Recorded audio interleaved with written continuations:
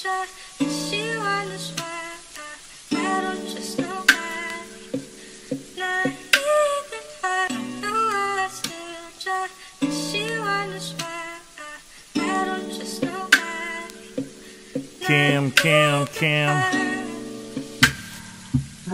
Yeah.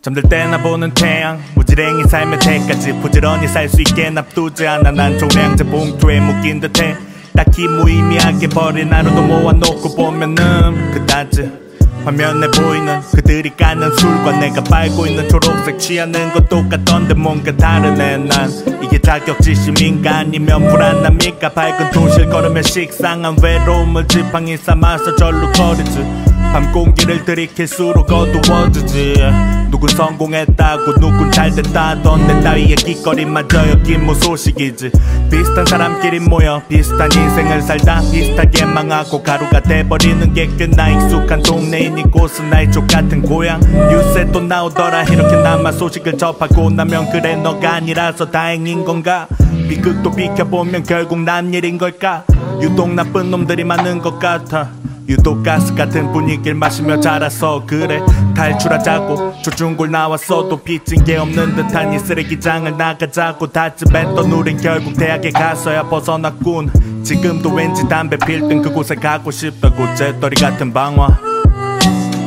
재떨이 같은 방화 yeah. 재떨이 같은 방화에서 방황했네 오랫동안 불나방처럼 yeah.